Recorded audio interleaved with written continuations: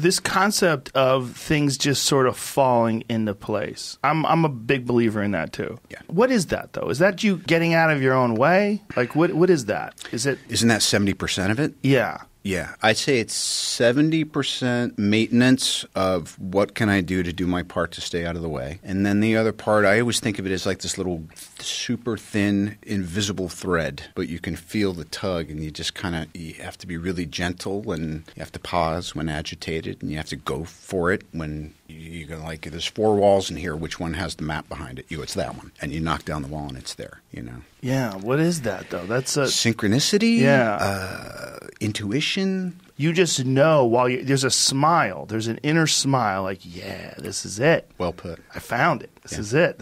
I'm supposed to be doing this. Here we go. Here we go.